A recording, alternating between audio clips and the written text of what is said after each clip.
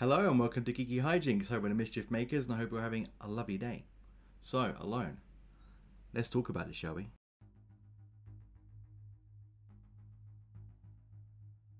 So this is Alone, which is very much unlike me at the moment, because as you can tell, I'm filming in a different room, joined by little Annabelle over here, who doesn't look creepy one little bit. So we picked up Annabelle from a market down in London, and the guy who sold it to us told us to never touch her hat. Anyone who's touched her hat has met a very sticky end. And I was like, alright mate, calm down on the dramatics. Nothing's going to happen if you touch a hat. In fact, I'm going to prove that right now.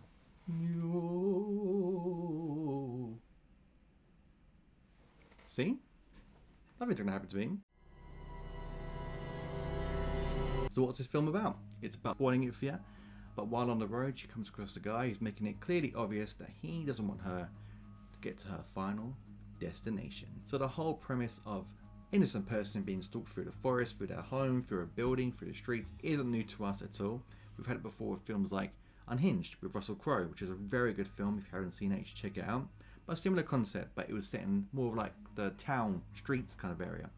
Now a film came out on Shudder recently called Hunted, which is very much like Alone and gave me Alone vibes all the way through, because I watched Alone before that, and Hunted in my opinion wasn't so good, and my review for that, link above, it melted my mind. So check out the review, check out the movie, or our way round, because that's kind of how you not do these kind of movies. So Alone, where does it stand? Is it more of a Unhinged, or is it more of a Hunted? Let's find out. So what did I like about the film? There was so much about this film I enjoyed. There was barely anything I didn't like. You could be really nitpicky if you wanted to about this movie. Mainly about the premise. Oh, it's not an original premise, but what is these days really? So I'm going to start with what I did enjoy. And that was the acting. The main protagonist is played by Jules Wilcox. She plays a character called Jessica. Jessica was a great character.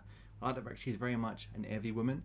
Someone that you've probably met in your life. It could be your mum. It could be your friend's mum. It could be someone you served over the counter. It could be someone you've met. But I like the fact she's just ordinary. And that's no disrespect to the character, but it's like if any of us put in a situation, what would we do?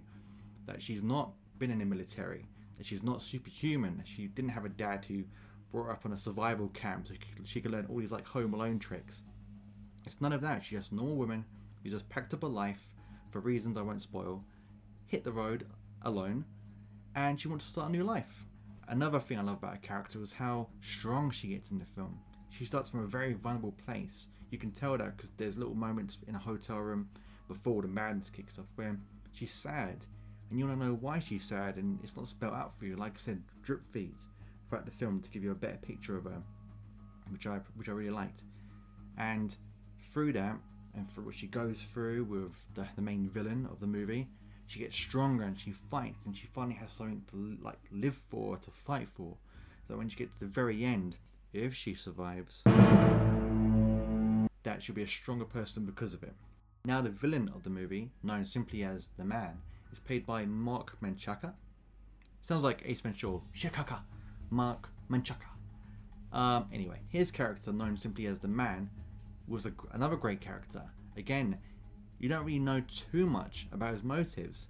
You may learn a little bit more as the film goes on, but generally, this is a guy that you could be stood behind in a supermarket, like trying to buy your groceries, or in a bank, just like a normal guy. Now his character had many layers. Now he started off like mildly creepy to very creepy to my god what's wrong with you to please can't wait to see you die. And in my opinion, any man who cuts cheese like that is evil. Okay, when you watch the film you know exactly what I mean, but when I saw it I was like, you monster. But if I had to guess why he was the way he was, why he chased Jessica, why he was one sandwich short of a picnic, it's because something happened to his purple drapes. Purple drapes! All my life I've wanted purple drapes! Now you know how it goes in horror films. Let's take slashes for example, where the main protagonist of the film is being chased by the killer and they manage to get the upper hand and knock the killer out. Now, what would normally happen in real life is you knock the killer out and then you just beat them to death, non-stop until their face is crushed to pieces, because then you know you're safe. But what happens? They knock them out, and instead of doing what you need to do, instead of killing them and making sure you're safe for the future, they just run away, or they stand there making a cup of tea and eventually causing more problems for themselves. Now, as mentioned, from the start of the film, from the moment Jessica meets the man, she knows something is off with him, we know something is off with him, and the fact that she responds exactly as we would is great. She meets him, she's like, yeah, a mechanic who can come back and get you. And you're like, yes lady, yes, stay in your car and drive. If he's out the car and you got the upper hand, stay in your car, drive, get out of there, drive as fast as you can away from this dude. And she makes nothing but good decisions for the entire film. And there's another little cool thing you add in the movie where they add chapters, like a book. So you have the first part of the film called The Road, where Jessica's hitting the road, then there's the river, then the rain, and the clearing, and I forget the other ones, but you get my point. They kind of give you an inkling as to what the next section of the movie is going to be about, which I think is pretty cool. In fact, I wish it was a part of our normal lives to have titles appear out of nowhere when doing mundane tasks. Yeah, that'd be cool. Oh, seem to be out of tea.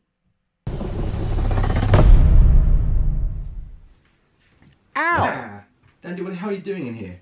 Oh, the usual. Let me guess, killer in the house, you knocked him out, had the chance to kill him, but you didn't, and that's why you're on the ground. Pretty much, yeah. Yeah, I thought so. Now let's talk about the things I didn't like. So great, got a doll running around the house now, can't wait to die.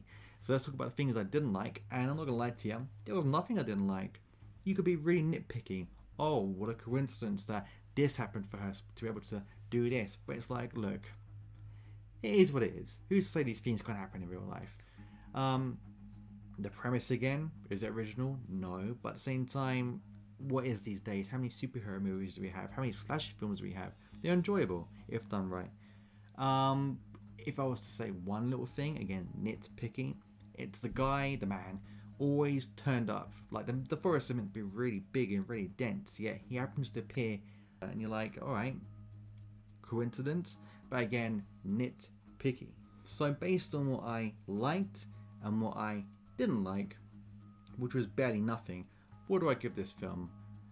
I'm going to give it a silver win, because I really enjoyed it from start to finish. I watched it twice. I could watch it again quite easily with other people to see their points of view. But I really enjoyed it. The characters are great. I loved Jessica. I think the man was a despicable human being. I couldn't wait to see bad things happen to him. I liked with the setting, the forest looked beautiful on camera. I liked the decision making from Jessica. The fact that she was always one step ahead and did things that you would do. I also liked the plot, the story. That the fact that it ticked along quite quick. There wasn't a sort of lull moment, and every moment in the film had a reason. It had suspense, or had quiet moments for you to get to know Jessica more.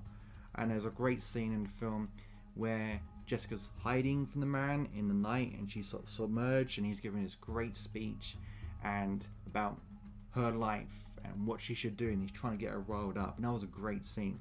So I massively recommend you watch this film, because I don't think you'll be disappointed. So guys, that's my review of Alone. Let me know if you think. If you've seen the film, drop me those comments below. And as always, if you're enjoying the content and enjoyed this video, drop me a like. It's much appreciated. Always, I have a video coming out each week, mainly on a Friday, maybe more, who knows, depends on how much time I have. So make sure you stick around for those.